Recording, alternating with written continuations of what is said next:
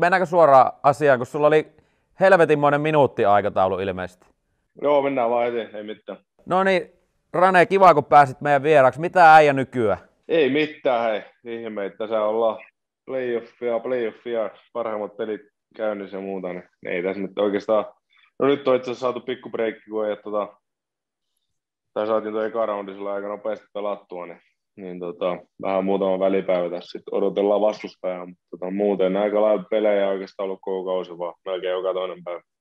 Ennen kuin mennään tuohon lätkään enemmän, niin mun on ihan pakko kysyä nyt tähän kärkeen tämmöinen juttu, että tuosta Donskoista, että nyt kun siellä on vaimo raskaana ja tuntuu, että siellä on kissoilla oma Instagrammi, koirilla oma Instagrammi, ne päivittyy ihan hullun tiukkaan tahtiin, niin mä oon jopa vähän huolissani, että kerkeekö nyt rassaako niitä autoja enää ollenkaan?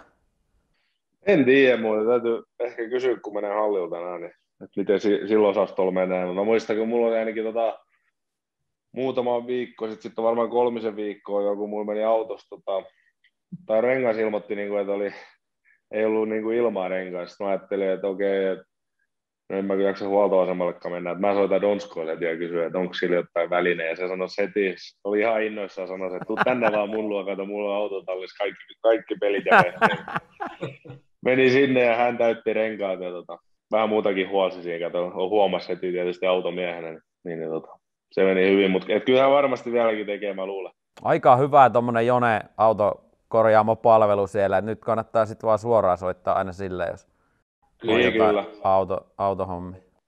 Mulla on tässä tämmöinen johdatteleva kysymys, eli autoista, autolla ajamiseen, ja kun muistaa varmaan katsojatkin, ketkä on nähnyt, kun viimeksi oltiin siellä, niin sulla on aika hulppea semmoinen hieno Mersu, jolla pääsee aika lujaa, niin onko tullut sakkoja autolla ajaessa?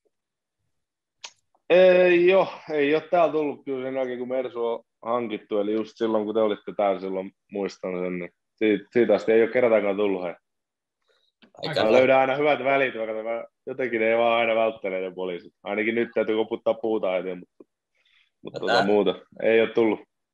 No mutta sakkoja on tullut kuitenkin, nimittäin tuolla kaukalossa käyttäytymistä. Niin ihan pakko kysästä, kun pari tuommoista filmaamisesta sakkoa, niin kiistätkö filmanneesi? Hei, tämä on itse asiassa sellainen juttu, että tämä viimeisin sakko, kun tuli ilmoitus mediaan, niin mä sitten olin tietysti ihan kuumana, että tavallaan mä valitin siitä sitten, mä soitin sillä äijällä, ketä noit johtaa sitä, mistä annetaan filmauksia. Mä sanoin, että mä oon kyllä ihan eri mieltä, että mä en todellakaan filmannut. En filmannutkaan, ja sitten se sanoi, että selvä, että laita semmoinen, heillä on joku 9 henkilöä tämmöinen lautakunta, ketä päättää näistä sakoista. Äänestää aina 9 henkilöä, ja mä laitoin sinne sitten sähköposti, kirjoitin semmoisen oikein, mä näytin oikein joukkokaverille, kenen sanoin, että ei voi mennä lakikouluun, pureen oikein, ja mä olin, niin kyllä.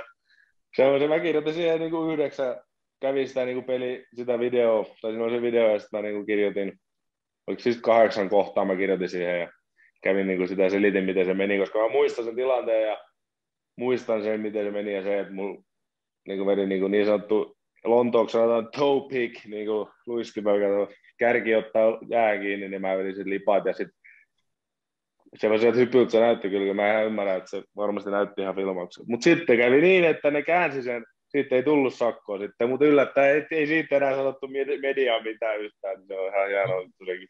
No tähän mediaan nyt me hoidetaan, että tämä tulee ilmi, mutta kauan meni, kun kirjoitit tuommoista virallista sähköpostia, et varmaan ihan joka päivä tuut tuommoista tehtyä. Ei en muista milloin viimeksi on semmoista, joutuu oikein miettimään vähän mitä sanoa, ja kyllä siinä hetki meni sitten, mä tein sitä mun mielestä, kyllä siinä varmaan 9,5 tuntia meni ainakin sillä mä kävin sitä läpi, ja ei se niin pitkästi kuitenkaan ollut, mutta siinä tuli ne tietyt fakta. Voidaan joskus sitten seuraava tulevissa jaksoissa, jos mä voin lukea se teillä ääneen. Joo, toi on kova. Ja siis puoli tuntiahan on tosi kova. Mä ajattelin, että sulla on mennyt päiviä, kun itsellä menee monesti aina, kun ne jää auki sinne. Ei ollut onneksi niin pitkä. Joo, ja siis kyllä mä ymmärrän tavallaan, koska siis, no tää nyt voi vähän joku ajatella, että on tuosta perseen nuolemista, mutta kun ei kukaan nähnyt ikinä, että sä olisit hävinnyt kaksinkamppailua, niin kyllä se nyt varmaan sitten sielläkin katsotaan, että pakko filmata siinä vaiheessa. Niin, kyllä. Joo, mutta se oli vähän kurja kyllä.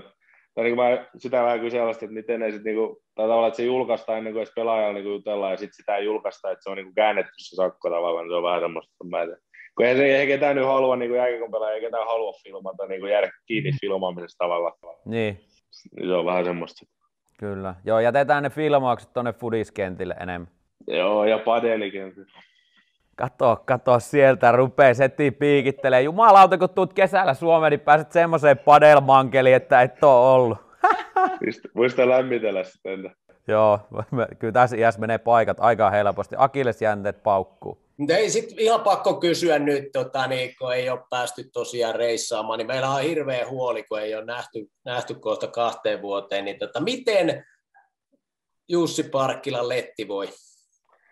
Oikein hyvin, ja siihen ei vieläkin ole niin kielto koskee, että se on edelleen, ei ole 2 vuodessa muuttunut mihinkään. Kyllä mä aina yritän, joskus kun se juttelee jollekin, niin pääsee yllättämään takapäin ja koskemaan sen hiuksiin, niin sitten sillä menee taas päivä pilalla, mutta ei se mitään. Mutta sama tyyli on ja elää ja voi hyvin. Joo, sitten kun me tullaan ensi kerran, niin tehdään semmoinen tilanne, että me harhautetaan sitä ja laitetaan kamerat päälle ja äijä tulee sieltä takaa ja laittaa siinä menee paketti sitten ihan sekaisin. Siinä menee ihan se, pistää kamera kiinni. Joo, ei Jussi katso tätä kuitenkaan, niin ei se.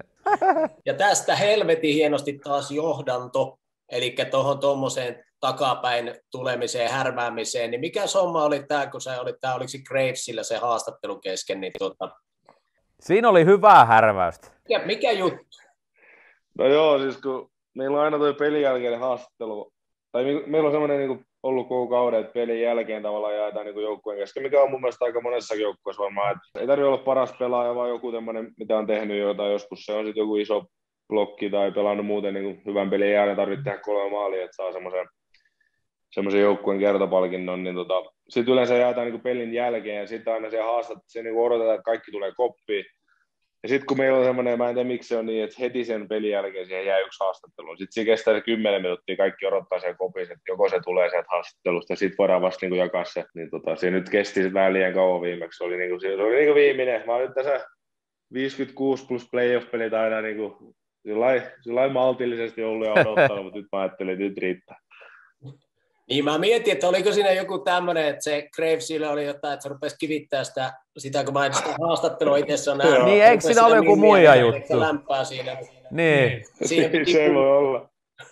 Niin, sekin voi olla, ja hyvä. Mulla on semmoinen, että mikä tää sun nyt tää maapähkinä voi villitys sitten on, että kun ei riitä, että sä tunket sitä ketsuppia joka paikkaan.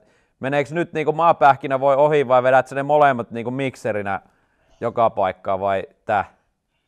No siis tää oli semmonen, kun täällä Denverissä on varmaan muissakin kaupungeissa, täällä on semmonen ravintola, niinku burgeriravintola, missä voit niinku oman burgerin tehdä. Ja niillä on yksi vaihtoehto, että burgeria voi laittaa, niinku maapähkinä voi. Sivelee sitä vähän niinku voita siihen niinku sämpylään. Se on kyllä hyvä. Se kannattaa kokeilla. Tätä kuulostaa varmaan aika kauhealta, mutta niin mäkin olin ihan kauhistunut, joku sanoi siitä mulle, mutta kyllä se vaan yllättää hyvää on, jos tykkää maapähkinä. Juho on valmistautunut. Kumpi nyt, jos pitää valita? Vaan toinen näistä. Ei ole mikään peilikkumainos, mutta ei, toi on kyllä paha, koska mä käytän itse asiassa niinku aamupuurossakin nykyään ketsuppi, ei kun ketsuppi.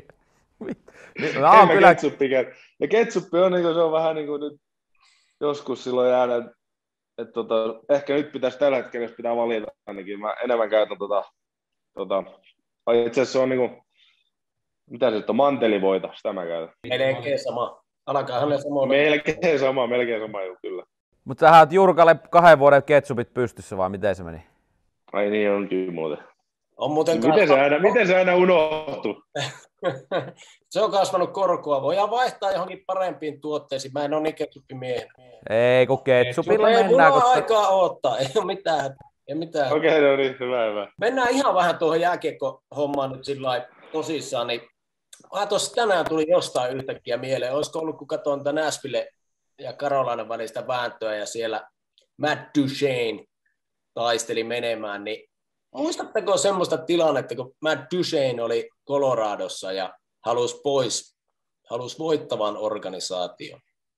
Muistan hyvin. 4 vuotta sitten, about. Miettikää, siitä on 4 vuotta, tai siis alle 3,5 vuotta Ja mikä muutos sen jälkeen tapahtunut?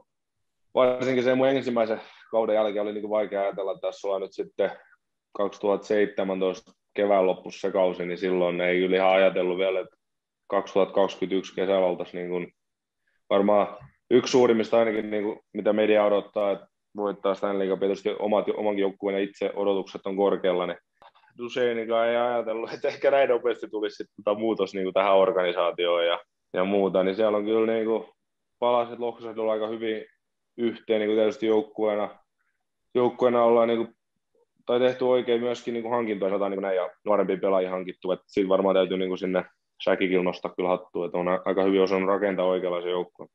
Kaikissa vedonlyönnissä ja tuossa, niin teillä on varmasti pieni kerroin tällä hetkellä, mutta että kyllähän se on nähty näissä peleissä, että ei mikään ole silti ihan salettia, että kyllä sieltä niin kuin, vaikka nyt meni 4-0 toi St. Louis, niin seuraavaksi tulee jo varmaan aika kova vääntö heti. Joo, siis kyllä mä siitä ollaan paljon puhuttukin ja tiedetty, että ei tässä niin kuin, totta kai on kiva voittaa playoff-sarja ja muuta, mutta tiedetty, mikä se oikea tavoite on, että ei se ole vaan voittaa se ensimmäinen kierros. Ja se tiedostetaan myöskin se, että pelit ainoastaan niin kovenee siitä, kun mennään kierrokselta eteenpäin, ja tässä kuitenkin 3 kierrosta pitäisi vielä voittaa, niin kyllä tässä ollaan niin kuin ihan jalat maassa, ja ei sitä mitenkään ihmeellisesti juhlittukaan sitä St. Louis-sarjan voittoa, niin kuin ei mun mielestä pidäkään, ei varmaan mikään joukkue kuitenkaan, jos voittaa ekan kierroksen, niin kuin altavastaajatkin sanotaan, että kun me voitettiin Calgarykin silloin pari vuotta sitten niin sekin, sen jälkeen tavallaan mekin ajateltiin, että mekin voidaan voittaa Stanley Cup. Niin kuin kaikki ajattelee, ketä pääsee siihen 8 parhaan joukkoon, niin periaatteessa ketään vaan pystyy voittamaan. Kyllä.